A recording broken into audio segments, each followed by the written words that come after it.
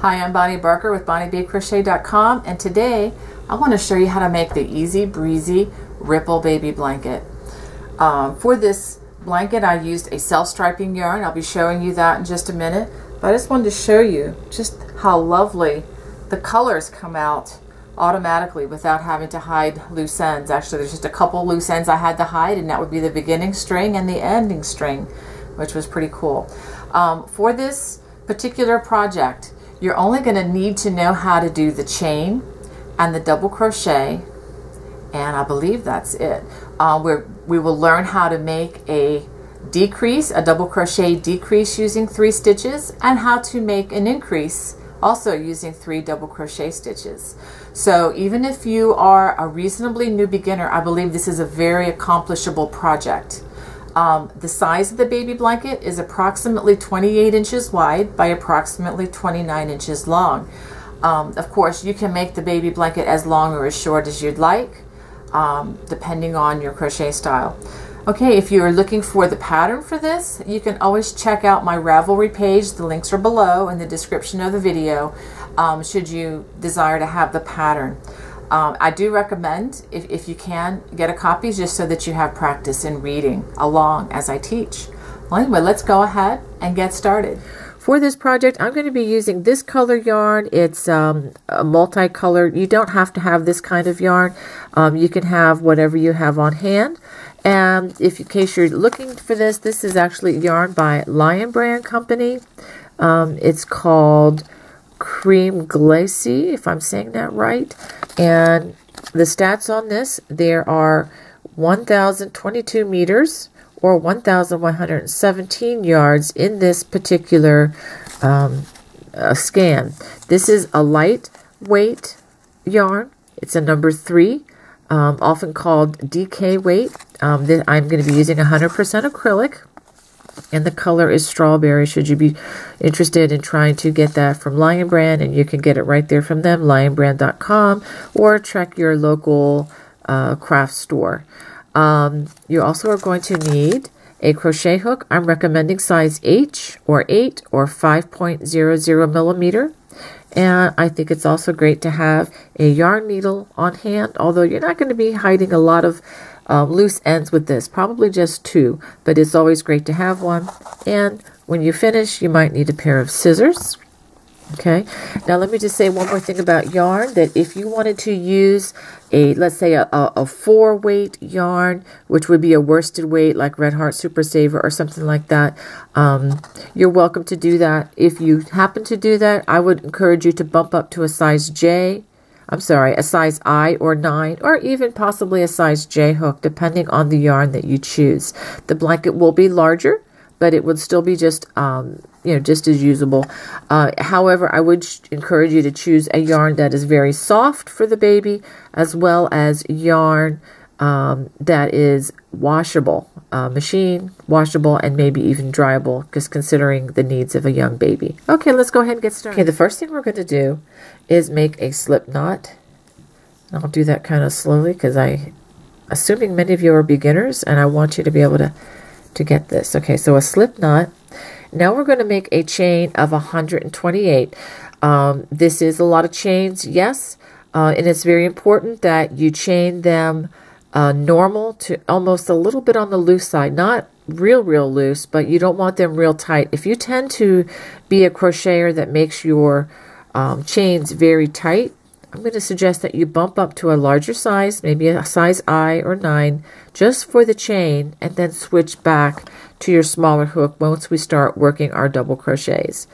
But anyway, we're going to chain 128, and the way I like to do this is in multiples of 5. So 1, 2, 3, 4, 5. Then I'll reposition my non-dominant hand here that holds the yarn. 6, 7, 8, 9, 10, and then I just do that by 5s, and that way if someone says, "Hey mom, will you get me such and such?" I have a rough idea what my stitch count is, and if it's a multiple of 5, I can usually figure it out. If you know what I'm talking about, because it's a shame to have like 110 stitches on your crochet hook and then someone interrupts you and then you forget what your stitch count is and you have to do it all over again. So anyway, so I usually do it multiples of 5, and I'm going to go ahead and finish to 128. Now we're going to start row 1. We're going to skip the first 2 stitches, 1, 2, and we're going to work 2 double crochets in the next chain. 1, 2. Now we're going to work 1 double crochet in the next 3 chains. 1, 2, 3. Now we're going to do something interesting called working 3 double crochets together. And this is how that's done. We wrap our hook like we're going to do a double crochet, stick it in the chain or the stitch, pull up a loop, yarn over, and just pull through 2. Don't complete the stitch yet. And do that 2 more times. Yarn over, insert into the next chain, pull up a loop, yarn over, and pull through 2. And do that 1 more time. Yarn over, stick the hook in, pull up a loop, yarn over, pull through 2. Now you should have 4 loops on the hook. Yarn over and pull through all 4 loops. We're going to do that 2 times, and this actually is what's will cause the valley of that chevron, the V effect. We're going to do that again. Yarn over, insert into the next stitch, pull up a loop, yarn over, pull through 2, yarn over, insert into the next chain, pull up a loop, yarn over, pull through 2, and 1 more time. Yarn over, insert into the next stitch, pull up a loop, yarn over, pull through 2. Now we're going to yarn over again and pull through all 4 loops on the hook. Now we're going to work a double crochet in the next 3 stitches. So just a double crochet. It's 1, 2, 3. Now what we just did here would be referred to as decreasing, because you're changing 3 stitches into 1, and that causes the stitch to go down, or the pattern to start forming already. Now for the top of the chevron, we're going to do 2 stitches where we increase. We're going to work 3 double crochets in the next stitch.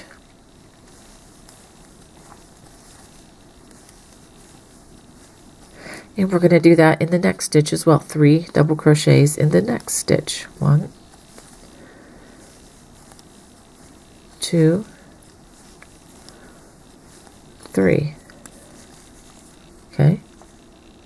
Now we're going to do 1 double crochet in the next 3 stitches. 1,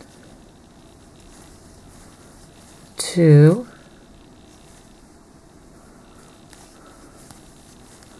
3. Now we're going to do 2 of the double crocheting 3 double crochets together. That's 1, 2, 3. Just like we did before, 4 loops on the hook, yarn over, draw through all 4 loops, and we're going to do that again. Yarn over, insert into the stitch, pull up a loop, yarn over, pull through 2, yarn over, insert our hook into the stitch, pull up a loop, yarn over, pull through 2, and yarn over, hook into that stitch, pull up a loop, yarn over, pull through 2. Now you should have 4 loops on the hook, yarn over, pull through all 4. So let's take a look at what we've gotten so far. Okay, do you see where we're headed with this? It's going to be a nice smooth chevron now. After those 2 double crochet 3 together stitches, we work a double crochet in the next 3 stitches. Now we're going to work the top of the chevron, which is 3 double crochets in the next stitch.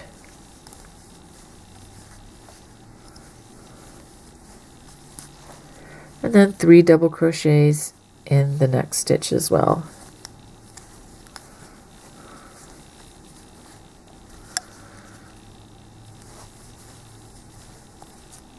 Now we're going to go down, double crochet in the next 3 stitches.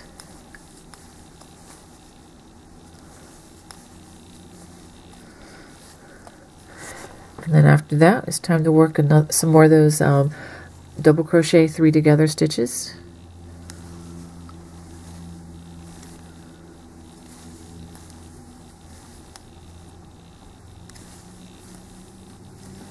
After you get those 4 loops on that hook, yarn over, pull through all 4, and do that again.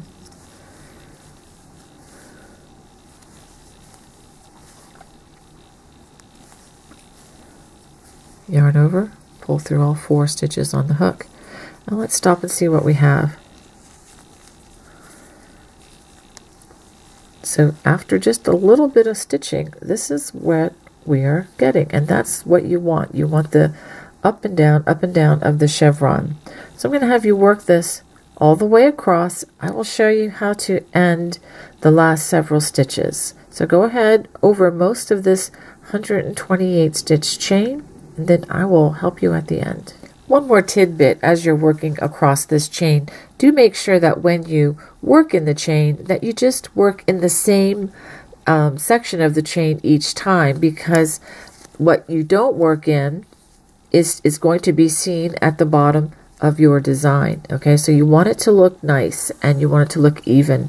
I prefer to work on just one of the, if you see the stitch as kind of a V, I like to work on one side consistently.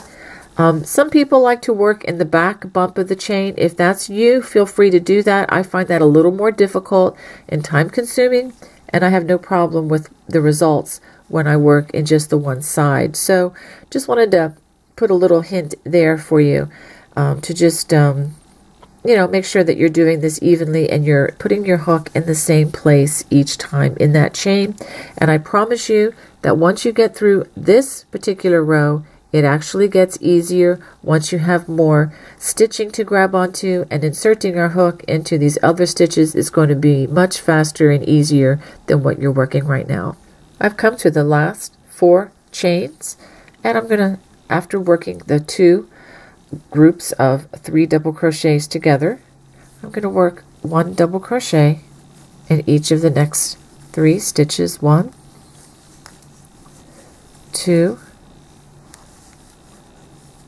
3, like that, and I'm going to work 3 double crochets into that last chain, and that will end this row.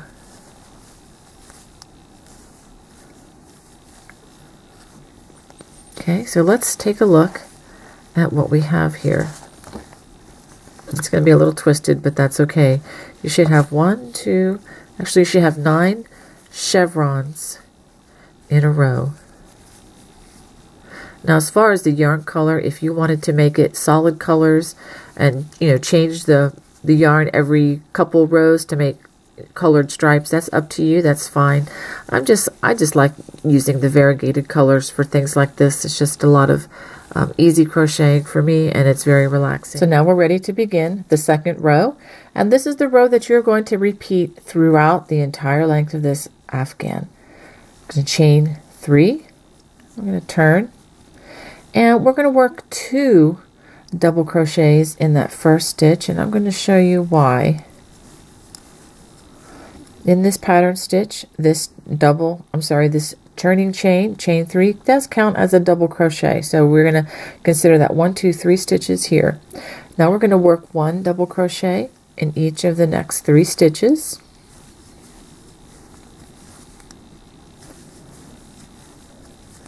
And in the next 3 stitches, we're going to work 3 double crochets together.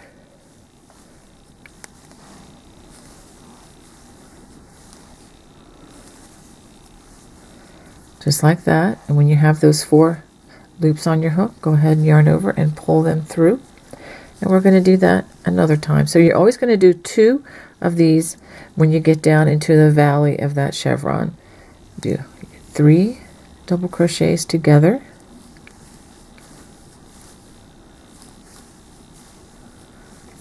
After you get those 4 loops, yarn over, pull through all 4 loops, double crochet in the next 3 stitches, 1, 2, 3, and then we're going to work 3 double crochets in each of the next 2 stitches.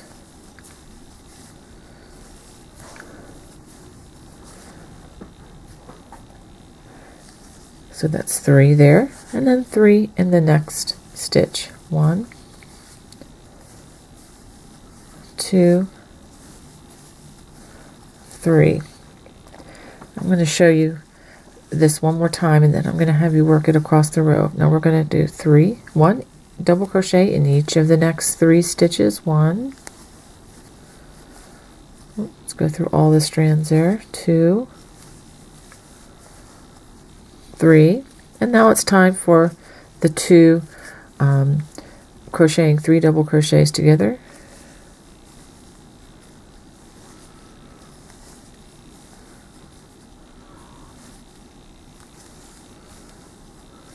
Okay, we have 4 loops on the hook, yarn over, pull through all 4, and do that one more time.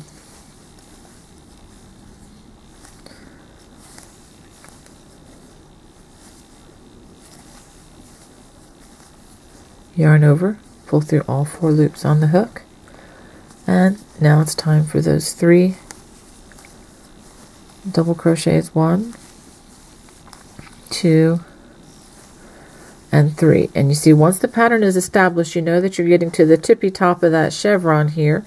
So you know after those 3 stitches, 1 in each stitch, you're going to work 3 double crochets in the next 2 stitches. So 3 double crochets there, and then 3 double crochets in the next stitch as well.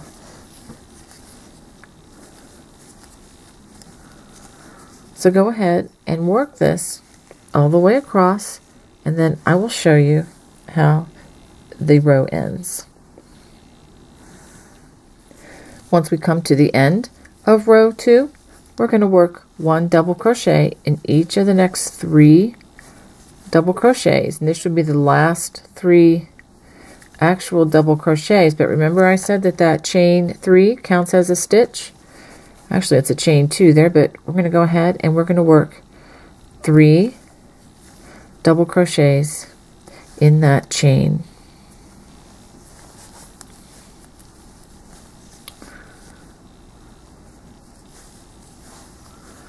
Just like that. And that's actually going to make the side look straight once we get going. But let's go ahead and take a look at what we have here. Now, I do want to say something about the variation in the color. This is not going to be one of those completely symmetrical kind of projects as far as the color goes, but I don't want you to worry about that if you're choosing the same color as me, because it will definitely add interest for the baby's eyes, and if something is not perfectly symmetrical, I promise you it's going to give the baby something to focus on. And believe it or not, I even have memories as a child looking at a quilt that somebody made for me, and it had plenty of imperfections in it, lots of different fabrics, and honestly I just have very good feelings from remembering that, and I still have the project in my closet. I may show you at some point in a future video, but just know that even if it's not a perfectly done project, that maybe your stitches, oh, I miscounted, or they're not perfectly even and whatever, it doesn't matter, because it's going to be very interesting for the baby to look at no matter what. Okay, I just wanted to encourage you along that way, and even if your work isn't perfect, don't worry about that. You're learning, you're growing, and if you complete the project, it's going to bless somebody no matter what. So anyway, just a word of encouragement there. Let's go on to the next row, which is going to be exactly the same as the last. I'm going to just show you this. We're going to chain 3. I'm going to show you the beginning of this row, and then I'm going to just set you free to just continue these rows until the blanket becomes as long as you like. If you get a little confused, you can always go back and look at row number 2. I'll have it clearly labeled in this video, so you could just back it up to row number 2 and start your next row, which is going to be the same as all the rest. Okay, so we have chain 3, work 2 double crochets in that first stitch. And then now we begin our pattern. 1 double crochet in the next 3 stitches. I'll get some yarn. I think I need to hire me a professional yarn puller so I can go a little faster. Okay, so now the next, we come to that valley in the chevron. So we're going to work 3 double crochets together.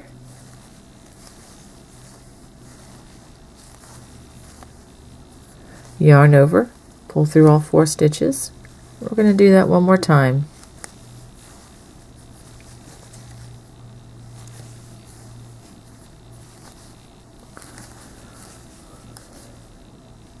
Yarn over, pull through all 4 stitches, or all 4 loops. After those 2 sets of 3 double crochets, crochet together. 1 double crochet in the next 3 stitches. And you know what to do now. We're at the crest of that chevron, so we're going to do 3 double crochets in the next stitch.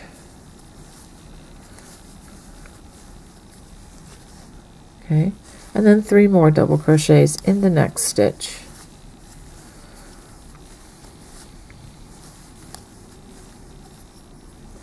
And that is the pattern you're going to repeat over and over again.